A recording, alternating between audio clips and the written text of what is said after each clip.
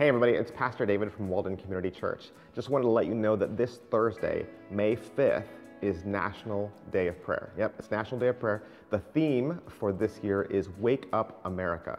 And so I also want to teach you a new word, okay? It's ecumenical. Ecumenical is a Greek word and it means a gathering of churches. And that's just what we want to do here in Montgomery. A couple of your local churches here in Montgomery are getting together at the Lonestar Community Center.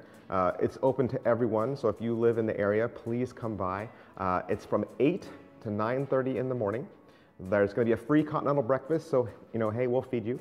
Your speaker is going to be Dr. Bo Rees, who is the superintendent for the Montgomery School District.